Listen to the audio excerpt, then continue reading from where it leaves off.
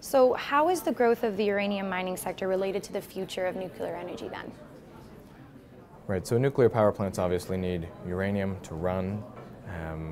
If we don't have new sources of uranium coming online, then all the capital that's been deployed to build all these nuclear power plants is going to go to waste. Okay. And so the challenge we have right now is low costs, not incentivizing new production. And if the mining companies, the uranium mining companies in the world don't work on their pipeline, then we could be realistically could be in a spot where we're short of uranium to power these nuclear power plants for a long time, because uranium mines don't build themselves overnight.